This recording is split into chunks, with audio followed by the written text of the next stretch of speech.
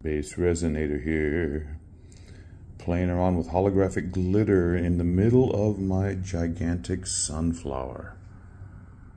So I've got black holographic glitter, then silver, then purple, and then on the outside I have gold.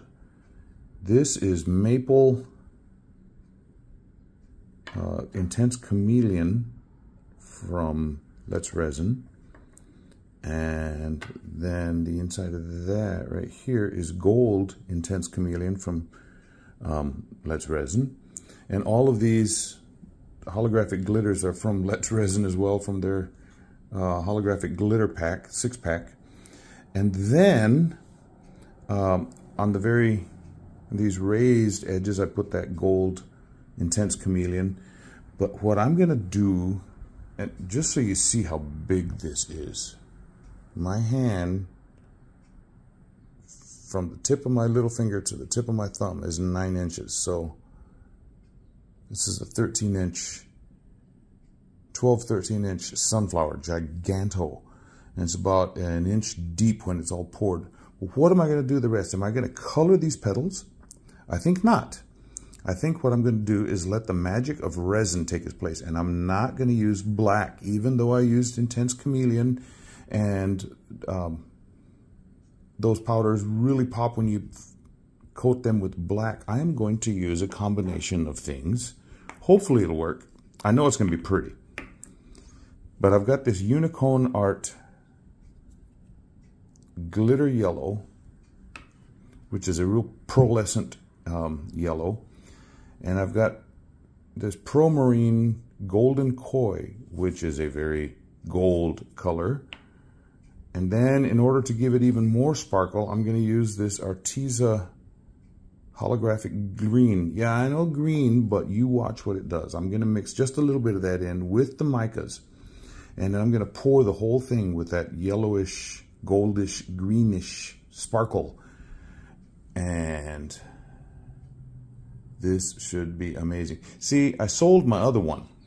And so I am having to do a new one, and that's the colors I'm going with. So, see you soon.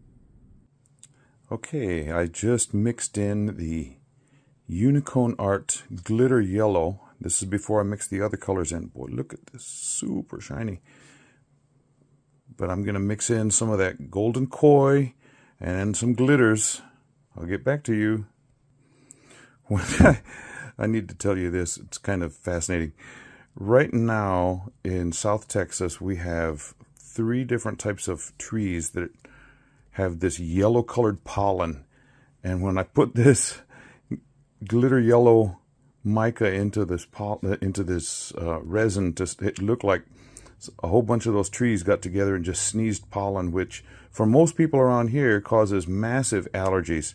So this is the sneezy type of time of the year, but we're going to make the best of that color. Adding in that golden koi made that bright yellow just this rich goldish yellow. I'll try not to stir right in front of the camera. Sorry about that. This is just like playing with liquid gold. Wait till I add the glitter. And I'm going to do something. I told you I was going to use this holographic green a little bit from Arteza, but then I'm also going to use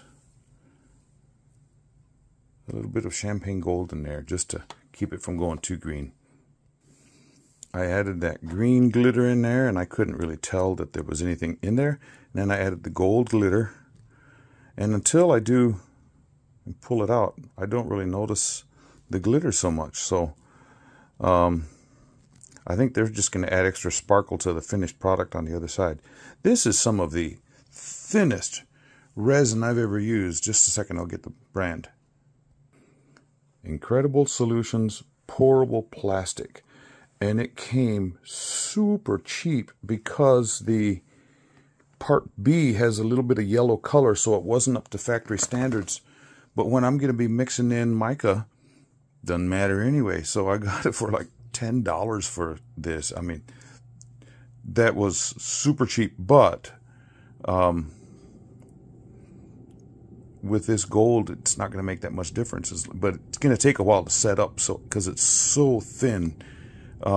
Thinnest stuff I've ever used, and I've even used the Platinum 360 and Platinum, the other one, the deep pour from Platinum, and this is still thinner than that. So fascinating. I mixed up about 17 ounces of this resin, and I mixed really hard and stuff, but it's so thin I can't get, well, not that I want them, but I didn't get hardly any bubbles. So, see you after it finishes up.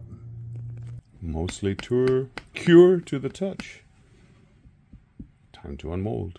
Got it out of the mold, and it's not sunny enough outside for me to take it out there, so I got it under a really bright light. But look at those holographics and that gold.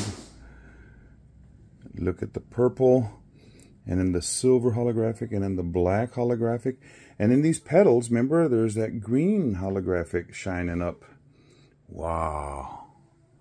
What a beautiful sunflower. And depending on which angle you look, those